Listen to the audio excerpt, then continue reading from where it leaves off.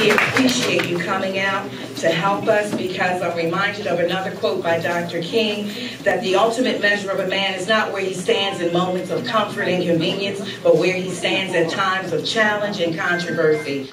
I want to say to everybody who's tried to make judgments about what happened on December 3rd, which was a terrible incident. It was a terrible thing. But in this moment, we are united to heal.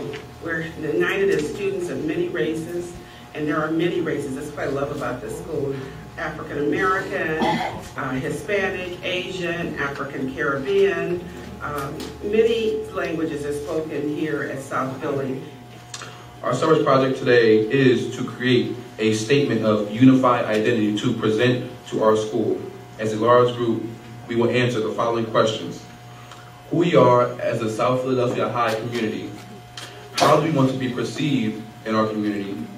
How will we conduct ourselves to promote unity in our school?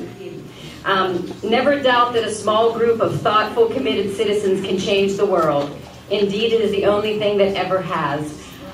Margaret Mead said that, but I think that the most empowering thing is what you're doing today. A small group of people, and you students can do something that us adults can never do.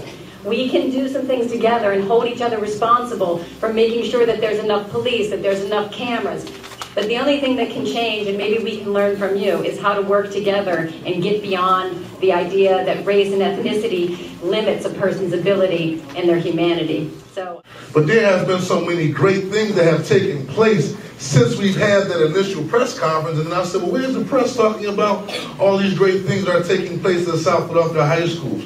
Where's the 6 major television stations here today looking at this unified front that probably can do much more than a piece of public legislation or a grant from the state when we talk about unity in our community? And so with that being said, I just want to